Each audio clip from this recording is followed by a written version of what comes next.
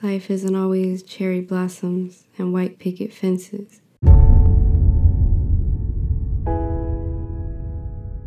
For me, it's cruel, lonely, and full of pain.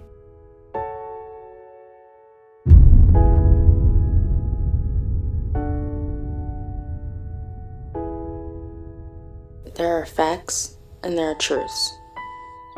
That's how I define myself. I define myself because I'm the only one who can. I'm the only one who knows what I'm capable of. On the outside, I look like I live a good life.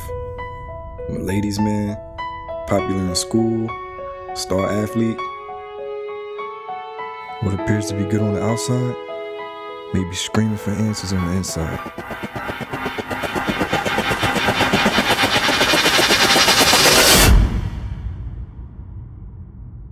What if I can actually make people feel things?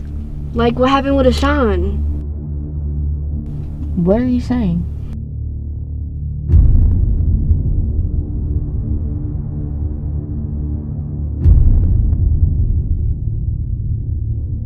Remember what I was telling you